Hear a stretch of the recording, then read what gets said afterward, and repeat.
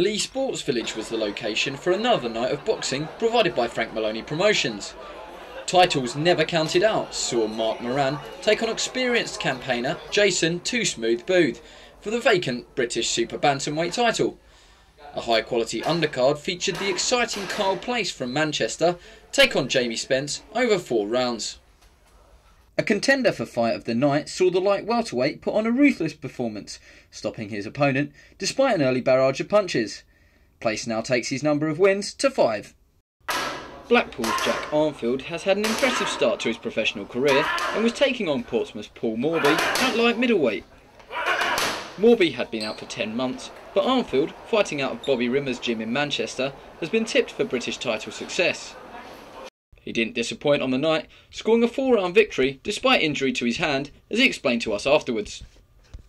Yeah, it was good, it was alright, it was a good win. I thought I had him out in the second, but I damaged my hand, so I had to carry my hand through the fight and just do what I could do without obviously hurting it any further. That's 10-10 now, things are looking up. 10-0, yeah. Are you still learning in these fights? At what point do you decide that you want to go up to the next level? Yeah, well, it's not my decision really. It's Bobby and Steve Wood. As and when they think I'm fit and strong enough and well enough and experienced enough to go up a level, that's how they've done it. My last fight was Delroy Mitchell. He had 11-1-8, so as a winning opponent.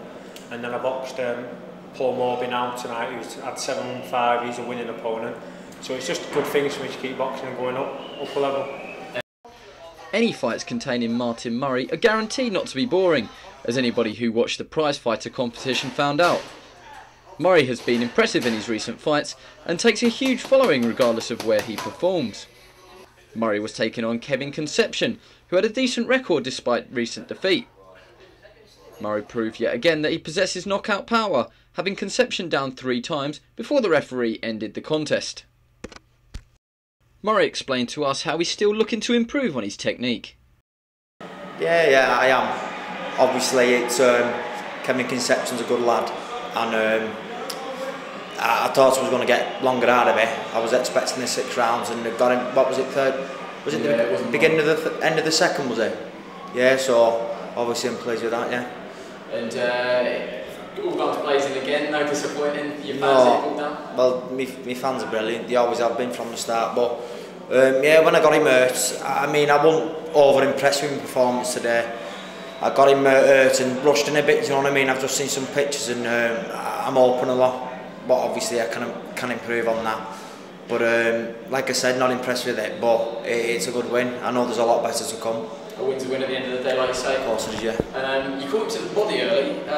Obviously, the previous fights I've seen you in, taking him out to the head. Is that a new tactic? Go to the body first, or? No, well, obviously, working with Oliver Harrison, as good as he is, you know what I mean. We've always done that. Oliver's always got me going to the head, finishing to the body, starting at the body, finishing at the head, just mixing up. You know what I mean. And we knew that the body shots were going to do him today, and obviously, after he hit him with that first one, he just didn't want to know them for the rest of the rounds. Flyweight Usman Ahmed will now take on British and Commonwealth champion Chris Edwards after beating Francis Croes. Mark Moran was the favourite going into his title fight after original opponent Matthew Marsh dropped out just 3 weeks beforehand. Evergreen contender Jason Booth was in the 15th competitive title challenge of his career and was focused as he went to work on the pads.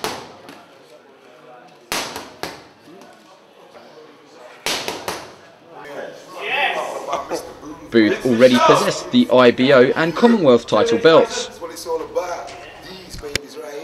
A confident Moran made his way to the ring, but it was Booth who left him in the blocks as his experience shone through. A sickening clash of heads finished the contest in the 6th round, and Moran needed hefty treatment in the dressing room. Stablemate Tony Quigley was mystified by Moran's performance. Yeah, you know, that's not the Mark Moran we know. In all honesty, you know, you watch Mark Moran against Danny Wallace, he was a different fighter. Don't know what happened in the ring, I don't know what's what. I'll find out, but to me, watching him in the gym, he's been flying. He didn't look like, I don't know, he was a bit tense from the start and looked a bit, I don't know whether he was a bit nervous, but back cut anyway, we finished the fight right to the bone, so, you know, it's one of them things. It's at that way where he'll a couple of fights and he's straight back up there, so it's no you know, it isn't a major disaster, but he'll want to come back in his next fight and really put that one behind him.